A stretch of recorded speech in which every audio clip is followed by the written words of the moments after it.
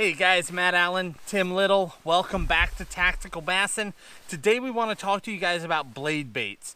Tim is going to jump into how to actually fish them, but to start, I'm going to tell you a little bit about the history, a little bit of the background of the blade bait and what this whole technique is about. The original blade bait was the Silver Buddy, still exists today, still widely available. It was developed by a guy named Buddy Banks. Came out of the Dale Hollow area back there in Kentucky, Tennessee. Originally designed for cold water smallmouth fishing. That was the intent, and it has caught tens of thousands of big smallmouth around the country for years and years and years.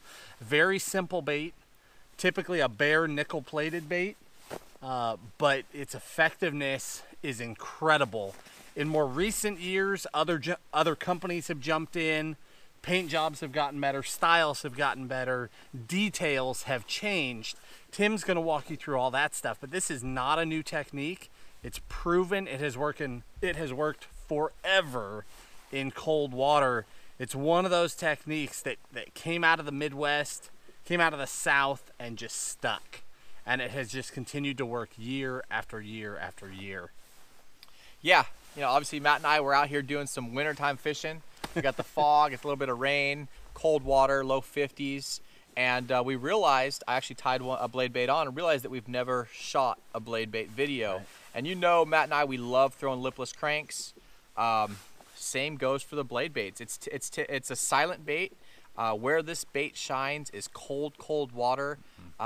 When fish are keying in on small bait fish, shad, you fish it the same. You know, we've done lipless videos in the past. Yeah. About slow fishing. About bottom fishing. Bottom fishing, and I'll link up here to some of those videos. But like Matt said, there's several baits on the market. Different baits have different actions. With these baits, you'll see that there's 3 holes. You can actually adjust where the snap is on the bait, and you can adjust how tight the wobble is or how wide the wobble is. Typically in cold water, you want really tight, really tight, subtle action. So you can move it to the front. I typically fish it in the middle. But blade baits, there's so many. There's the Binsky, Demiki Vault has a good one. We'll link to all the different baits that we use in our arsenal. The reason we use so many is because they do have different actions. Now fishing these, again, cold water. So you're gonna throw it, you're gonna fish it slow, methodically. You're gonna fire out, let it hit bottom, and you're just gonna pop the rod up just a little bit, like 5 or 6 inches, just enough to get a 3 or 4, you know, little rattles, little shimmies out of it, and you're gonna let it fall again. Hop it up, let it fall, and a lot of times on that fall, they'll either knock slack in your line, or when it hits bottom, they'll thump it like a jig. But when those fish are fall time, winter time, when they're schooling up on bait fish, or cold weather in the backs of coves, you can fish this down through the bait and put some nice fish in the boat when nothing else will work and you want to throw a reaction bait.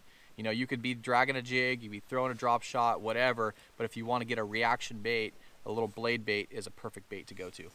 You know, one of the fun things about the blade is that it shines at a time of year where almost no other reaction shines. And this is a bait where you've got almost everything else eliminated. You're down to true finesse fishing, slow fishing, grinding it out, especially for the guys up north. It's when you're truly grinding, it's that last reaction technique where you're just beating your head on the wall, and then you go to a blade and you actually get to fish a fun way, get that reactive bite, and it works in cold water. For those of you that aren't iced in, but you are close to iced in, it still works. That's when that bait shines. I mean, low 50s is kind of the cap of that water temp. And there are exceptions to that rule, of course. But the other thing is, it was traditionally a smallmouth bait. It has expanded. I mean, we throw it for largemouth, we throw it for spots, but it catches big largies. It works for everything in that cold water when your other alternatives are dragging and throwing finesse jigs and the other things that we've been talking to you guys about lately. It's another fun option that you can play with and try. Like Tim said, there are a variety of brands, make some different baits. We'll link you all the different ones that we personally use, from the original Silver Buddy all the way up to some of the JDM stuff and everything in between. They're fun baits to play with. Each one is a little different.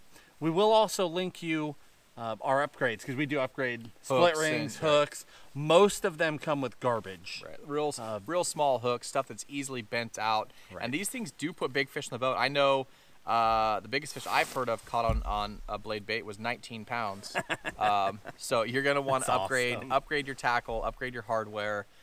It's a fun way to fish in the wintertime when it's cold and you want to make those fish react, make those fish bite. A blade bait is a great bait to go to. Yeah.